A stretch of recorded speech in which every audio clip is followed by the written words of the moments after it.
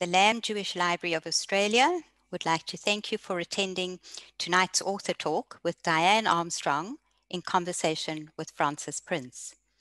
My name is Lauren Joffe and I'm the Library Director. I'm delighted to see so many people here tonight.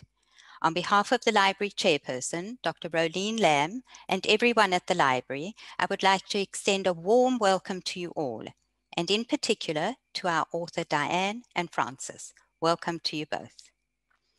For those who are not familiar with our library, we are a major Jewish information resource center with titles in English, Hebrew, and Yiddish.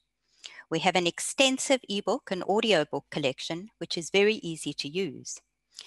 Our Write Your Story program has published over 140 memoirs, and we are probably the largest publisher of Holocaust memoirs in English in the world. We run an interesting program of events, including author talks, lectures, discussions, children's programs, and a book club. Since the lockdown, we've moved our programs online. For information on upcoming events, please check our website, Facebook, or Instagram. We look forward to welcoming you back to the library as soon as we can open again. Diane, it is an honor to have such an acclaimed and much-loved author with us this evening. Bookings for tonight's event sold out within 2 days, and when we increased the capacity, the numbers doubled and then trebled. Thank you so much to you and Francis. Diane is a child Holocaust survivor. She was born in Poland and migrated to Australia with her parents in 1948. An award-winning freelance journalist, she has received the Pluma de Plata from the government of Mexico, the MBF Award for medical journalism, and the George Munster Award for independent journalism. Diane has written 6 best-selling books, which have been published in 7 countries. Mosaic, her family memoir, was followed by The Voyage of Their Life, an account of her nightmare voyage to Australia. After that, she started writing historical fiction. Her novels, Winter Journey, Nocturne, Empire Day, and The Collaborator are based on events during the Holocaust. The Collaborator, Diane's latest novel, is set in Australia, Hungary, and Israel, and is based on an astonishing true story. It has just been shortlisted for the Society of Women Writers Fiction Award. I have just finished reading the book and I could not put it down. Our interviewer, Francis Prince, was a Jewish educator at Mount Scopus College for nearly 30 years. She was the 2011 recipient of the National Council's Sylvia Gelman Award for Outstanding Woman Educator in the area of Jewish Studies. She is a Vice President of the Australian Jewish Historical Society and is a board member for 2 multi-faith organizations. Francis holds the Multicultural and Interfaith Portfolio on JCCB and is a co-founder of March of the Living Australia.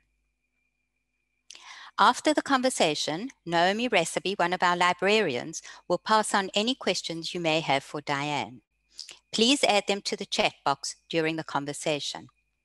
Thank you to board member Ilana Lewin and the library staff, Joey, Hannah, Naomi, and Sophie, who have helped with tonight's event. Francis, over to you.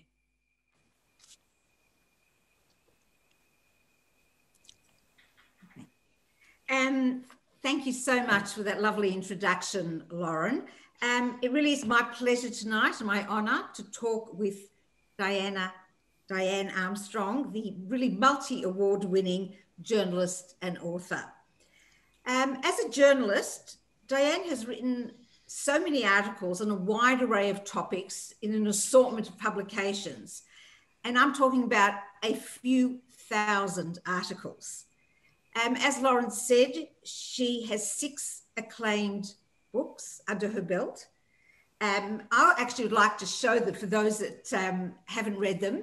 There's Mosaic, a chronicle of 5 generations, and that was shortlisted with the Victorian Premier's Literary Award. The Voyage of Their Life, also a non-fiction, a memoir. And then it was after those 2 books that Diane turned her hand to writing historical fiction. of which we then have Winter Journey. That was published in 2004 and was shortlisted for the Commonwealth Writers' Literary Award. By the way, every one of these books bar one was straight off my bookshelf.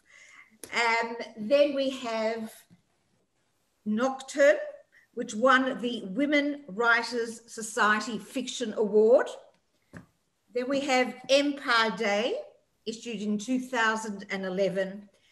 And then Diane's latest book, of which we'll talk about in more detail a bit later, was published last year. All of Diane's books have been published internationally and have been endorsed and acclaimed by really very many luminaries. As Lauren said, Diane is a child Holocaust survivor and came here from Poland in 1948. Diane lives in Sydney with her partner, Bert Townsend. And this is one of the wonderful things we can have in Zoom, that we're between Sydney and Melbourne and whoever else has joined us. Also in Sydney, Diane lives with her, or nearby, her son, Jonathan, daughter, Justine, and their families. This evening, I would like to begin talking about the craft and skill of writing, and then to move to talking about some of your books, Diane, specifically your latest one, The Collaborator. So my opening question to you is, how did you become a writer in the first place? Why and when did you start writing? Thank you very much for your questions. First of all, I'd like to say hi to everyone who's here. It's wonderful that you've all managed to come, and I have a special thank you for Melburnians. Your first night out of lockdown, and you have chosen to come and spend it here with us, which I think is absolutely fantastic. So thank you so much.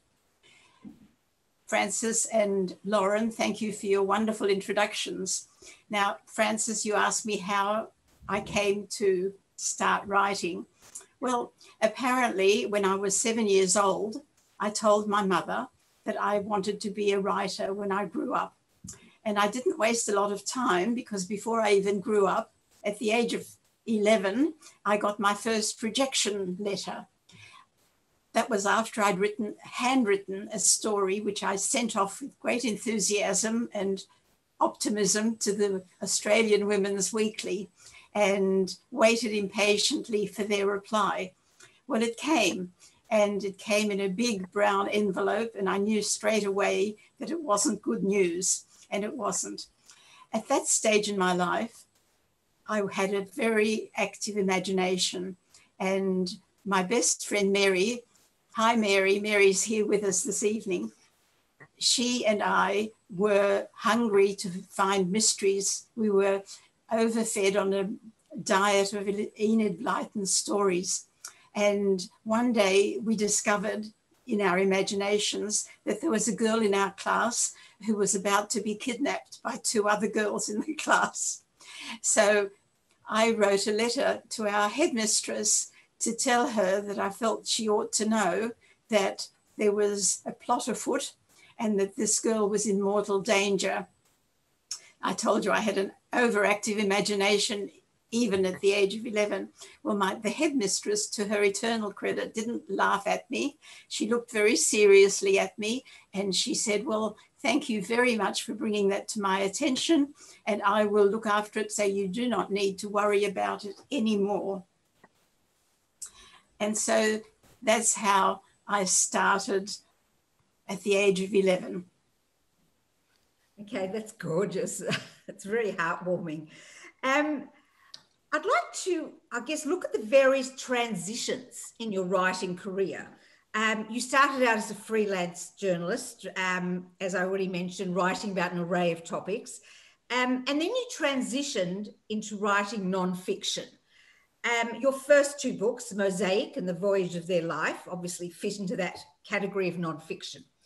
And then you transitioned to novels, to fiction, of which to date you have written 4. So to my mind, these are 3 very distinct genres of writing: journalism, non-fiction, and then fiction. Could you please describe to us these sort of transitions or stages in your writing career? Or indeed, are they three distinct stages, or is there overlap? Well, that's a very good question. I'm thinking about that.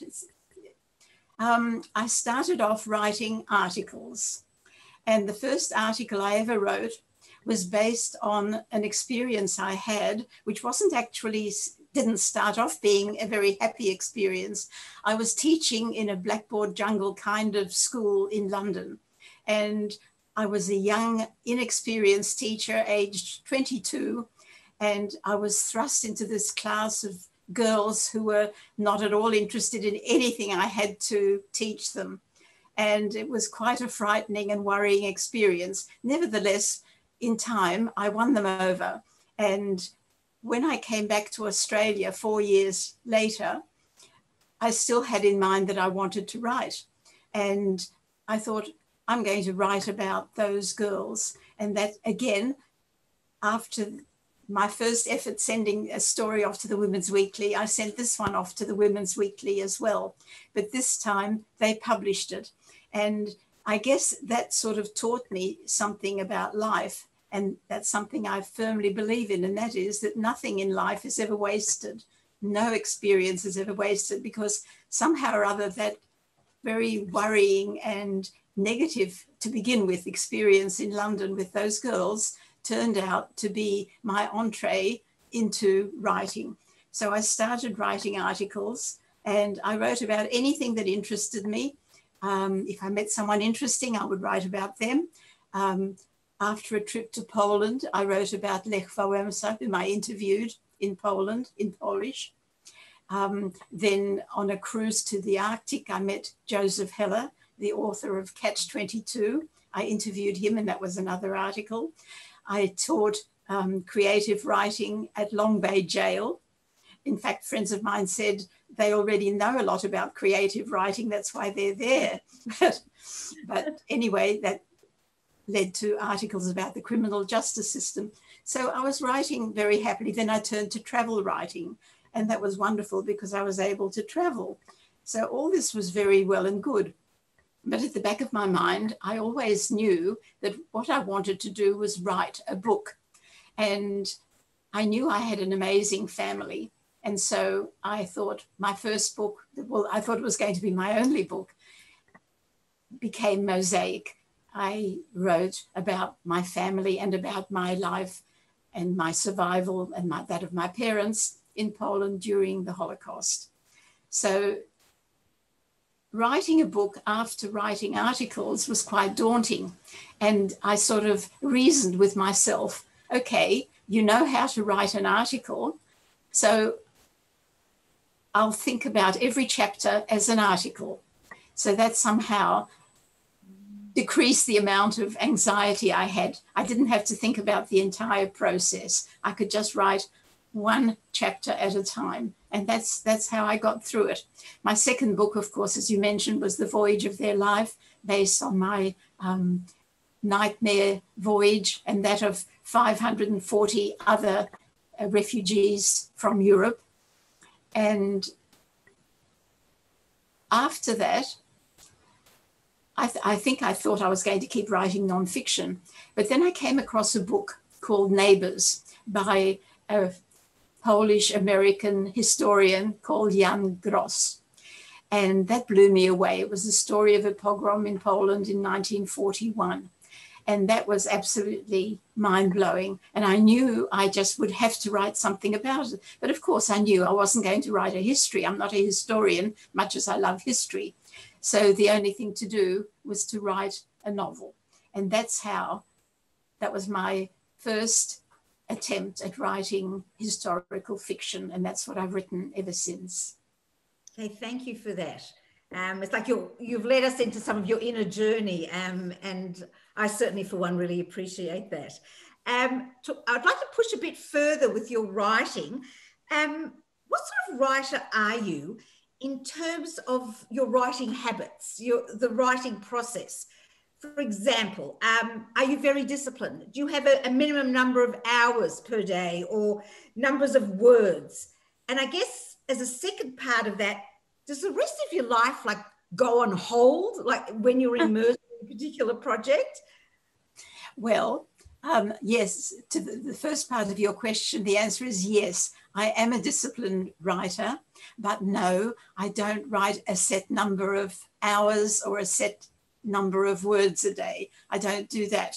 What I do is every day I sit down at my computer and I start to write, and I write as long as the ideas are flowing. And then there comes a time when it sort of dries up. That's how it feels. Like I know I'm not going to be doing anything productive at that time. So then I leave it and I might go off and meet a friend or go for a walk or do some shopping, just do something different, take my mind off it altogether. But then I come back to it again later on. And I don't know how many words I write. It varies. Sometimes on a good day, I might write 2,000 words. On a bad day, I might only write 400 or 500. It just depends, but that's not the aim. The aim is just to keep doing it.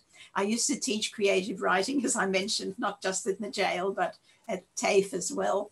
And I always used to say to my pupils, you have to have a place where you always write. Doesn't matter where it is. It can be the kitchen table or anywhere. You need to have a time when you know you make a date with yourself that this is when you're going to sit down, and then you just start. And if you can't think of anything, you just say, I don't know what to write.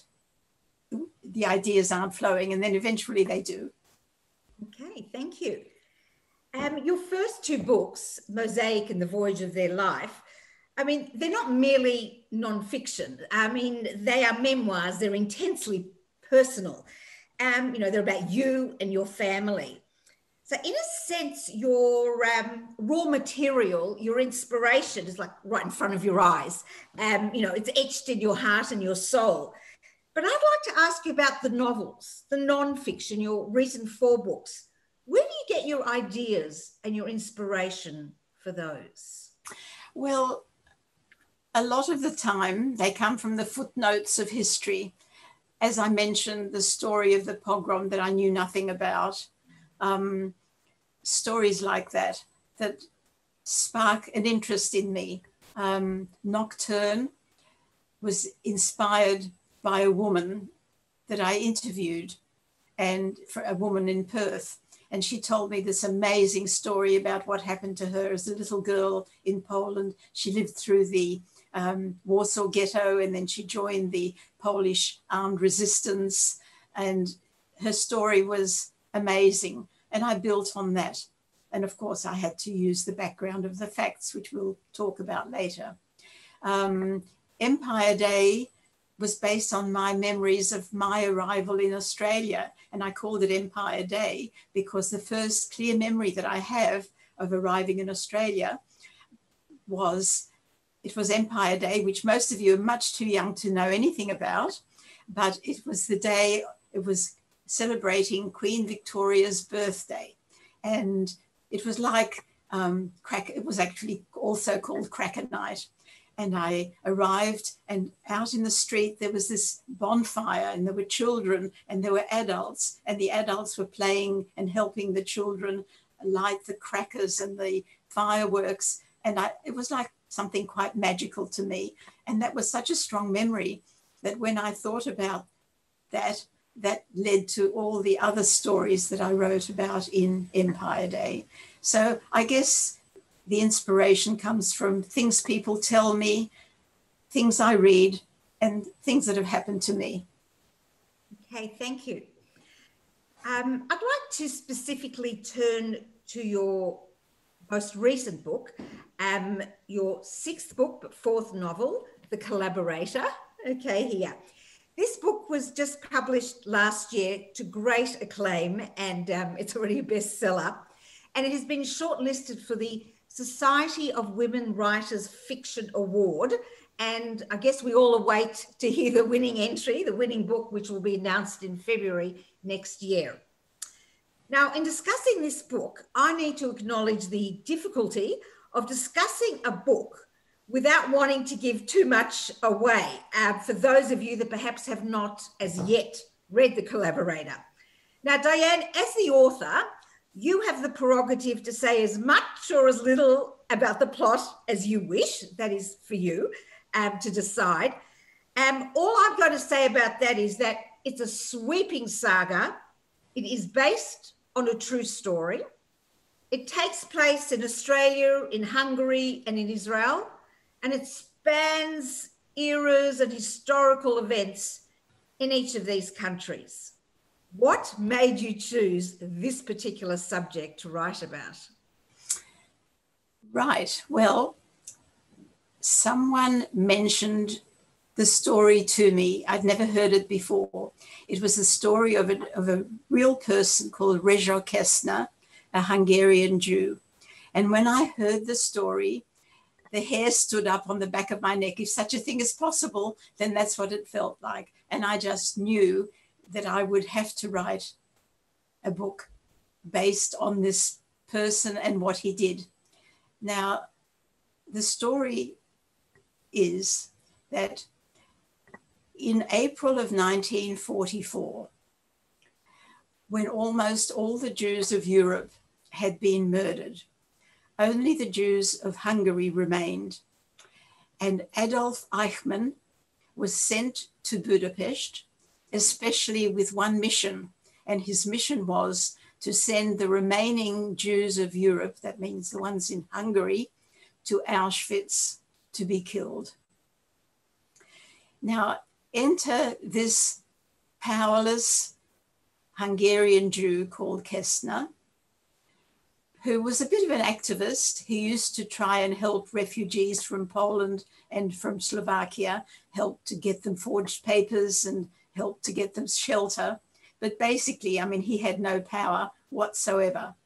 And just imagine, he goes in and he confronts the dreaded Adolf Eichmann to negotiate with him, to give him a train, to let him save some Jews from Hungary, to send them out of Hungary to other countries, to Switzerland. Now, as soon as I heard this story, I could just see the imaginative part of me. I could just see the terror that he must have felt confronting this terribly frightening man who had a pistol on the desk in front of them, which he knew he wouldn't hesitate to use. And yet he somehow maintained his cool. And against all odds, he succeeded.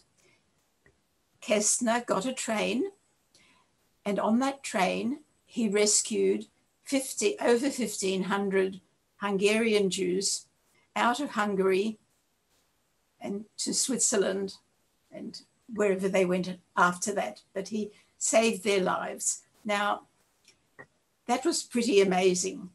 Now, Keszner then migrated to Israel after the war, and he got a job in the government as a government spokesman. So you would think, I would have thought, he'd be a hero, right? A man who risked his life.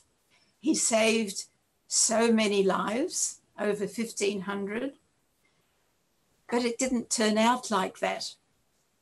And not only that he wasn't hailed as a hero, but he was eventually accused of being a collaborator.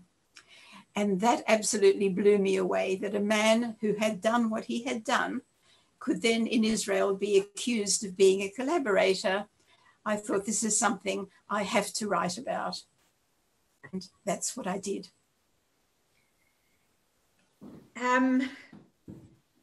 This book, and perhaps your other historical fiction ones as well, they're all a deep and rich combination of real people and real events, like the outline you have just given us, are historical facts, the framework. But what you do in historical fiction, it's that mix of real people and real events, and you then brought in fictional people and fictional events. But it's even more complex than that, because you take the real people and you fictionalize them for us, your reader. You impute, if you like, onto them thoughts and emotions. It's like for those that haven't read it, it's like the reader, we feel privy to their heads and their hearts and so on. Personally, I always think of historical fiction as that body of Jewish traditional literature, midrash. It's like what the rabbinical tradition of writing to fill in the gaps of the text. So that, to me, that's what historical fiction is and what you have done. You have like breathed life and texture into these people. And I guess my question is, what are the challenges in writing a novel based on real people and real events that are well recorded in history? Well, I love your intro into this question, Frances. That was so beautifully put, filling in the gaps. I love that. Well, one of the challenges of writing any historical fiction is the facts have to be accurate. People, of course, know dates and times. You have to be accurate, because if something is inaccurate and a reader picks it up, and readers are very, very keen and very quick to pick up anything that doesn't make sense or that they know isn't right. And if that happens, then you lose credibility. And of course, that would be the last thing I would want to do. So I do a lot of research before I even think about anything I'm going to actually write. So that's the factual part. I do a lot of, I read a lot. I talk to a lot of people. I research in biographies, autobiographies, memoirs, history books, everything I can find that will give me a picture of the times and what happened in them and what happened to people. As far as the characters are concerned, like if we come back to the Kästner character, now, obviously I wasn't writing a history book and I wasn't writing a biography. So I had to fictionalize him. And that, of course, gave me the freedom to invent. I could put thoughts into his mind. I could give him feelings that I have no way of knowing, and neither does anyone else, what he actually thought or felt at any particular time. But this was, as you say so well, filling in the gaps for people. He becomes a real person with the real fears and anxieties and flaws of ordinary people. And that's the challenge, to try and fill in the gaps in a way that the character will become alive, keeping, though, to the essential truth of what happened. Okay, thank you. In a way, you've perhaps partially already answered the question. My next question is that the way that you go backwards and forwards in time and space. I mean, we have contemporary Sydney, we've got Budapest during the war, contemporary Budapest, we've got Israel in the 1950s, contemporary Israel. And for each place and time, you compose for us such a vivid description. When I read, I can hear, I mean, there's sound, there's texture, there's smell. You're able to evoke it so beautifully, that total experience. And I know you've said you've done a lot of research, but can you explain a bit further? How do you actually go about recreating a place in a time? Well, I travel to those places. And I guess, you know, when I said before, nothing's ever wasted, well, my experience as a writer of travel stood me in very good stead when I was writing about other places. I would never write about a place that I hadn't visited. And every place in every book that I've described, I've been there. So that, for instance, when I described Budapest, I was there. I walked along the embankment where my heroine Annika was walking. I saw that very moving installation of the bronze shoes, which commemorate all the Jews who were taken to the edge of the Danube and then shot and drowned. I was there, I saw that. Also, while I was in Budapest, I happened to be walking along a street and we passed a whole lot of football hooligans, a whole crowd, quite frightening. And I've put them in the story so that I'm drawing on things that I have seen and felt and experienced, but I'm putting them into the mind and experience of my character. So that a lot of what I saw and experienced in Budapest went into the Collaborator. But unlike Annika, I didn't have a relationship with the tour guide. Okay. I wasn't going to get that person. Fair enough. When the Collaborator was first published last year in 2019, and I have to admit this, that I actually hesitated buying it. And as I said earlier, I really, except for one, I have, all your books live very comfortably next to each other on a bookshelf of mine in my house. But the reason I hesitated buying it is that I felt that I had a reasonable familiarity with the facts of the real Hungarian, Jewish community leader, Rudolf Kastner, as you mentioned already. So, I thought, well, what can a novel add? I mean, and would it, even if I was to read it, would I really enjoy it? Because as far as I'm concerned, I thought I knew, more or less historically what happened. So I guess I'd like to ask you, am I the only one that would ever have said that to you, firstly? But I guess more seriously, have you had any feedback or challenge from any people who, know the story already and are very familiar with it? Or, which perhaps is more interesting, is from people who've actually been involved in the real life events? Well, first of all, what really surprised me was that when I used to mention that I'm writing a book based on the story of Rezső Kastner, I have a lot of Hungarian friends. I think two of them had heard of him. The others had never, ever heard of him, didn't know anything about the story. So that was very surprising. But actually, it was okay because they could learn about him in my book. So that was all right. But that was a fact. So that I didn't come across anyone saying, well, I know all about him. So the interesting thing is that some of the people who did know something about him had very, very contrasting and conflicting views of him, which I guess we'll come to a little later in our discussion. But I did come across people who'd been on the train and who knew people who'd been on the train, people whose parents had been on the train, people who knew people who had been on the train. But the most amazing thing of all was that after the Collaborator was published, my editor contacted me and she wanted to tell me that she had actually just met someone who themselves had been on that train as a little girl. Now, this was quite astonishing. It was just one of the many coincidences that happened to me with all my books, because my editor is Australian. She has no connection with the Jewish or the Hungarian communities. She'd never heard of Kastner before she edited my novel.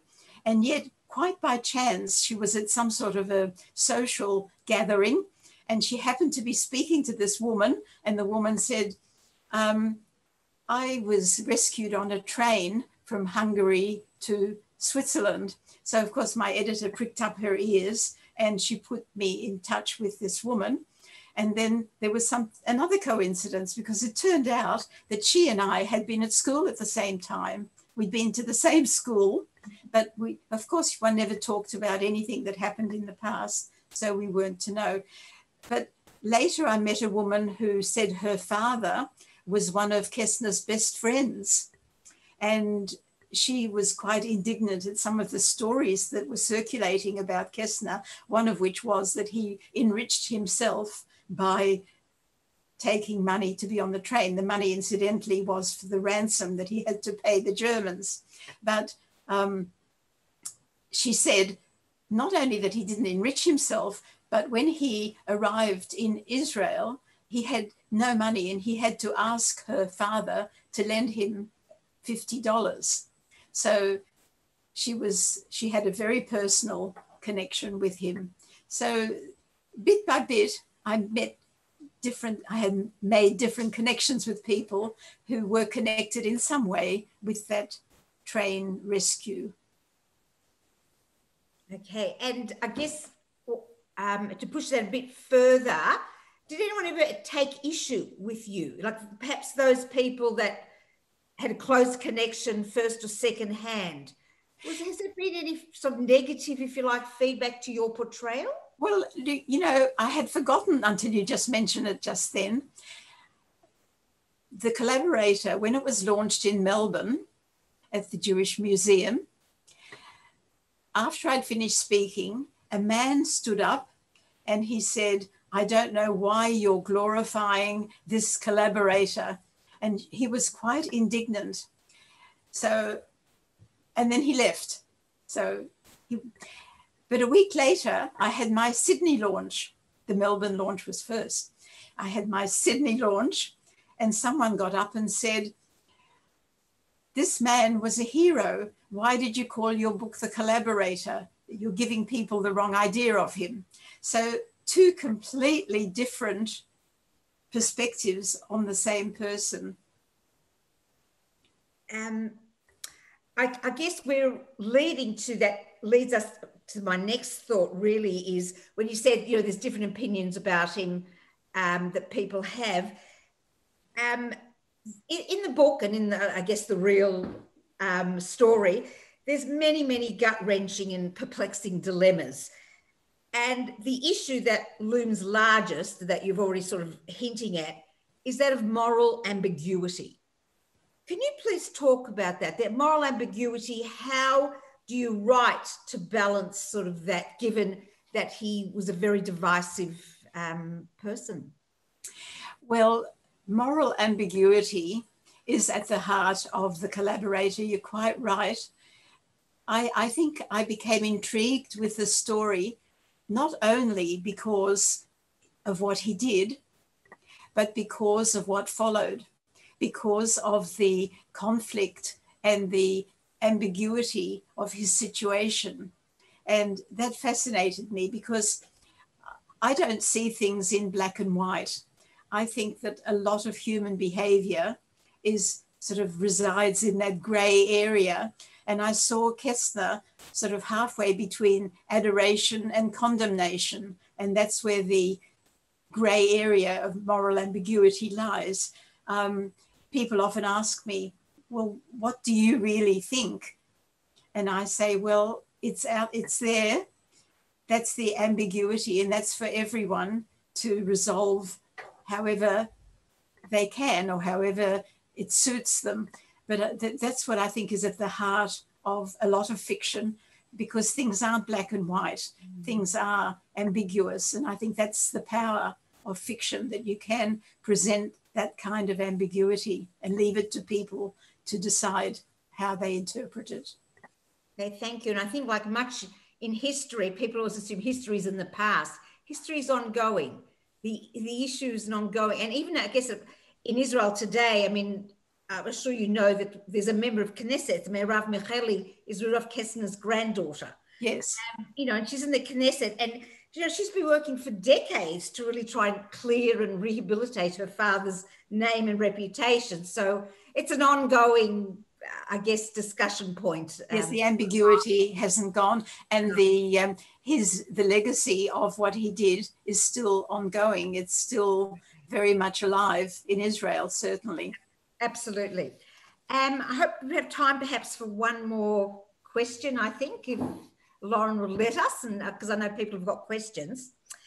I love how you populate the book with many different characters, both your fictionalized account of the real characters and then characters who live in your imagination and then sort of live out their lives on the page. And for example, you mentioned Annika, a main character. She is not affiliated with the Jewish community. She knows little about Judaism.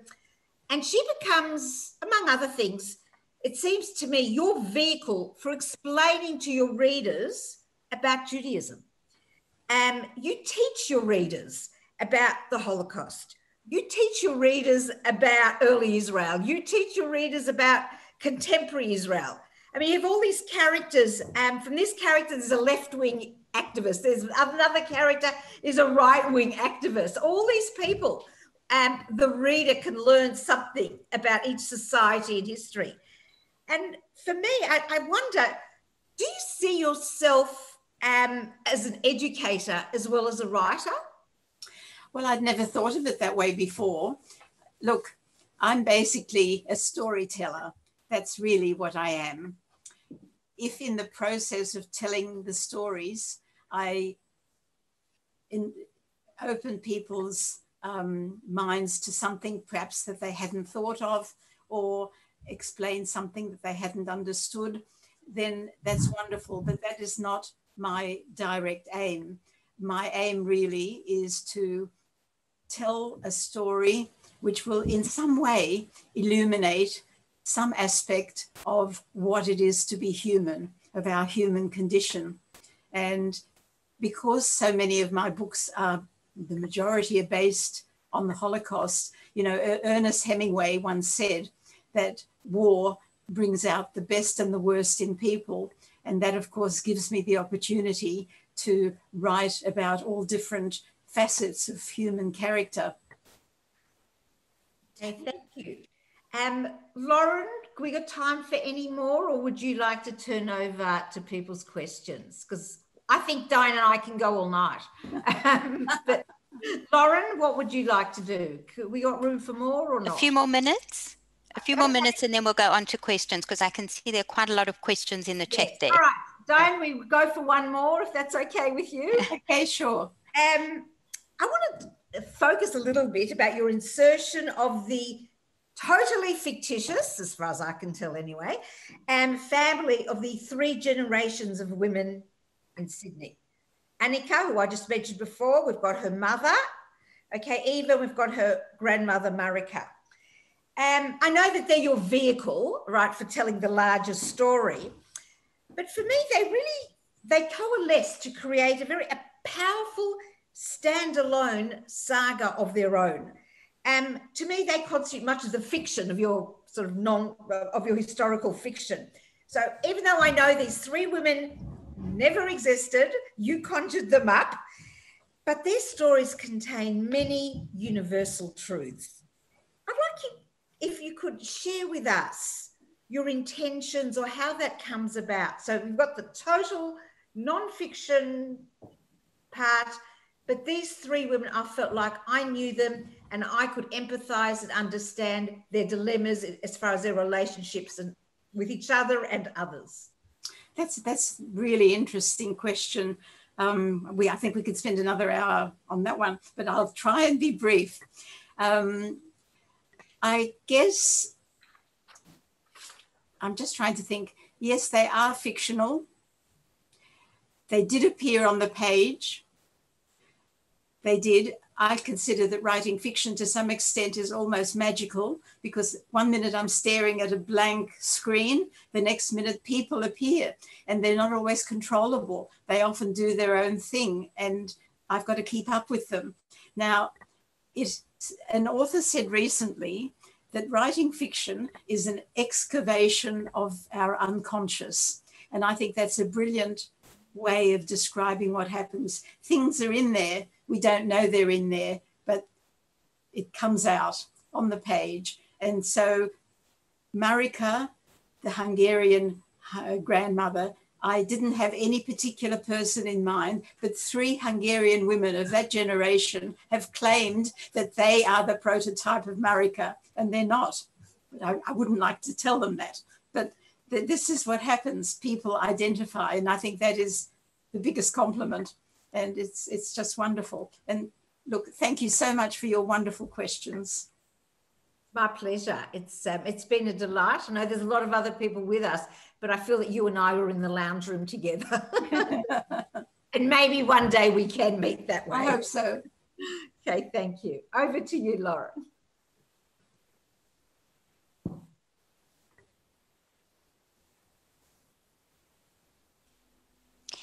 Thank you.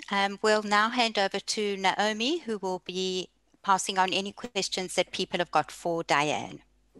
I'm now unmuted. You're unmuted, okay. Thanks, Diane and Frances, for a wonderful conversation. I can see we have a number of questions from people today. We'll try to get through as many as we can. The first question is from Cynthia.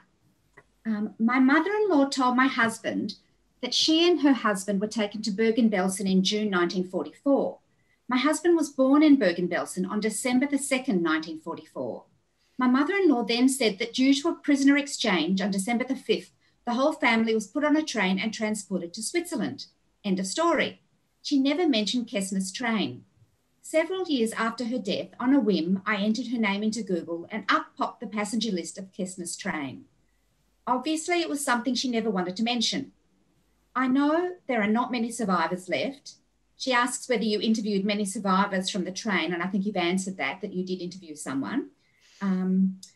Were some people reluctant to talk about it, and do you think there are others who would not even acknowledge that they were on the train?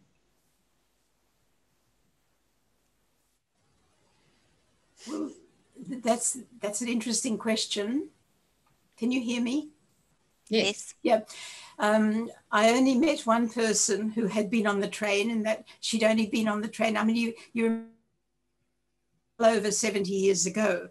So my chances of actually meeting someone who had been on the train and was old enough to remember were not very great. But there was, this woman was the only one. She was only 4 on the train, and she told me that her baby sister was born on that train. Wow. Whether people were reluctant to speak about Kessner because of the controversy that surrounded him, that is something I can't answer. I don't know the answer to that. I did speak to people whose relatives had been on the train, their parents or were parents-in-law, but no, other than that woman, no one who had been on the train. Okay. Sonia says that being from Israel, we learned about Kessner at school. My question about the book is regarding Kessner's affair. Was that based on truth? To some extent, but I greatly fictionalized it. There was talk that he did have an affair with the wife of one of his colleagues. I think that's quite well documented. I fictionalized it. I fictionalized the woman, and what happened to both of them and what happened to her afterwards had absolutely no bearing on what actually did happen. That was fiction. Rachel asks, did you interview Kessner's granddaughter who became a member of the Knesset in Israel? No, I didn't. I missed her. When she came to Australia, I was overseas at the time. But the thing is, I wasn't writing history or biography. And so I didn't really see that it was essential for me to interview her. I felt if I'd been writing a biography or a factual article, yes, I would have interviewed her in Israel. But I mean, if she'd been here and I'd been here, I probably would have taken advantage of it, but our paths did not cross. Mandy asks, are you writing anything now? I am. I'm writing another historical novel. And again, it's based on World War II. Okay. It's set in the Channel Islands on Jersey, where I've been a couple of times, met amazing people, heard unbelievable stories. And again, my imagination was aroused, and I'm more than halfway through writing it now. Oh, we'll look forward to that. As Ilana asks, have you thought about writing something for young adults along the lines of your book? I have been approached to write something for younger. It's a wonderful idea, and I would love to do it. But, you know, you have to have a passion for the project that you're doing. It's not like going to a shop and buying something. It's got to be something that means a great deal, that you're passionate about, because you've got to stay a long time with those characters and that story. And unless a story really strikes me as being compulsive, I wouldn't undertake it. And that's, I guess, why I haven't done it yet. Maybe one day. Okay, and we have a question from a different Alana who says, for a girl arriving from Europe, surely Armstrong wasn't the original family name. No, you're quite right. My original, well, I had a few original names, and those of you who've read Mosaic will know my original family name was Baldinger, but that was in Poland. But that my father changed that during the Holocaust because it wasn't a good idea in Poland to have a Jewish sounding surname. So we became Boguslavski. And we came to Australia and I was Diane Boguslawski, which wasn't an easy thing to be in Australia in 1948 because rows of children would turn to stare at me whenever my name was called on the roll.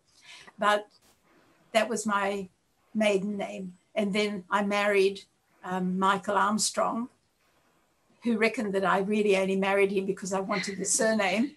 And then I became Armstrong. You've told us a bit about your writing process, but Helen is asking if you can tell us how long it actually takes you to write a book. Well, it usually takes at least 2 years, sometimes 2.5. It just depends how much research I have to do because I'm one of these, everyone works differently. I find I can't write until I've got it in my head exactly. I've got the setting and the time and the place and the events. So I do a lot of research before I start. And depending on how much research I do, that often lengthens the process. So I would say between 2 and 2.5 years. I'm afraid I think that's all we've got time for today. I'll now hand over to Dr. Rolene Lamb to say a few words. Thank you.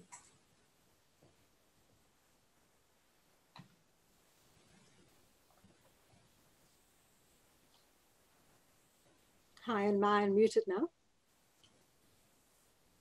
Can I be heard? Yep. Cool, thank you. That was absolutely wonderful. Thank you so much. Diane and Francis, as chairperson of the LJLA, and on behalf of everyone here in our audience, I'd like to thank you so much for giving your time to be with us tonight and creating such a special, interesting, and insightful evening. Diane, you have provided us with fascinating insights into your life, your thinking, and your writing. And of course, into this wonderful, wonderful book, The Collaborator. This beautiful piece of literature, which I've just finished reading, is absolutely enticing as it paints different decades and cities, from Sydney to Budapest to Tel Aviv, all carefully and vividly crafted while confronting serious intellectual dilemma. We really appreciate you spending this time with us and sharing your expertise and understanding of some very tragic times and perplexing ideas, and all presented with humor and fun. A big, warm thank you. And a very big, warm thank you to Francis. We really appreciate your participation in this event tonight. You have brought fabulous energy and insight and depth of understanding to this discussion. How wonderful that you managed to elicit from Diane an inner journey in addition to the books and book itself. It's been absolutely a wonderful, wonderful journey together with both of you tonight. So big, big thank you. We really appreciate the time, the effort, and the pleasant manner that you've both given to this conversation. I'd also like to express my appreciation tonight to Elina Lewin, Lauren Joffe, Naomi Raspy, and Joey Wilkinson, who have all ensured the success of tonight's event. Now let me quickly flag next week's Author Talk. Next Wednesday night, Sue Smethurst will be our guest. Sue is an award-winning author and journalist. She has written a number of successful books, including Behind Closed Doors, Spartacus and Me, Blood on the Rosary, and A Diamond in the Dust. Sue is going to discuss her brand new novel, which will be very hot off the press. It's called The Freedom Circus, a really remarkable true story, one of one family's daring escape from Poland during the Second World War, their death-defying act to escape the Nazis and start a new life in Australia. We look forward to having you, our audience, with us again for another treat next week.